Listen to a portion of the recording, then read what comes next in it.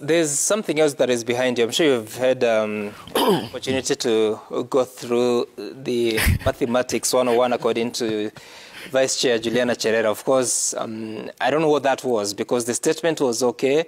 Then go to the point of misrepresenting percentages, and obviously we know for sure that the 0.01% should be 1,421 votes. That is based on their valid votes.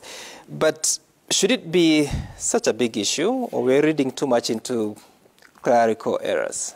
Well, it is a very critical issue, sorry, very important. And that's why at the Supreme Court, we'll want to know the kind of calculator the Supreme Court will use, because it must vary from the kind of calculator Chebukati used and the kind of calculator that Juliana Cherera used. Because it seems that either the calculators that are being used by the Commission are very old and dysfunctional, that are giving room to these mathematical errors.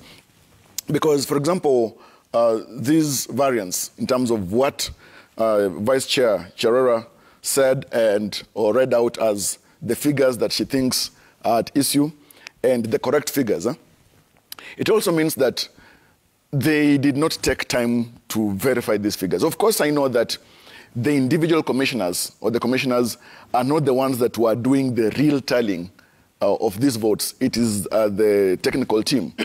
And they were being fed by this information or being given this information for them to come and pronounce. And so, of course, these numerical issues or discrepancies are issues that are going to be central to this Supreme Court petition. And that's why, like Dan says, this petition is very important.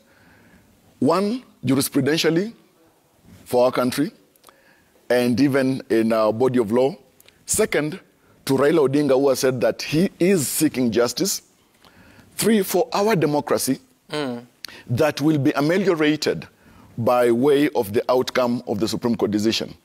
Four, by seeing how the institution that manages our election, the IEBC, can be strengthened for better results at the next election management.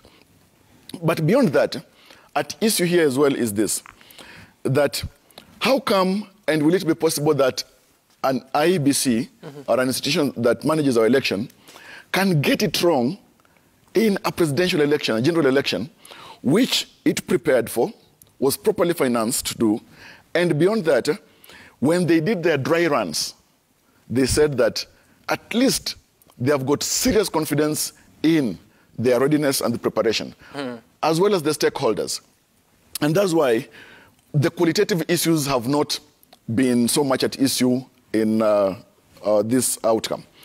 But beyond that, of course, we all know the additional issue is how this election and the determination of the court will render the political players of Raila Odinga. Will he suffer the fate and the circumstance of his father, who, despite being a very great cultivator of Kenya's struggle for independence and for Raila Odinga, for our multi-party democracy, that never really ascended to that high office that each of them desired. Now, after 25 years of great effort, sacrifice, hard work, Raila Odinga was making his fifth, and possibly final stab at the presidency. Then, if at all the Supreme Court upholds the election of William Ruto, would that not then render Raila Odinga as a career presidential contender who now will not have possibly another chance to run in 2027? Or now will it give him another opportunity to contest the presidency the sixth time, if at all a fresh election is ordered, and then he runs with the hope again of winning, still a career presidential contender in the circumstances?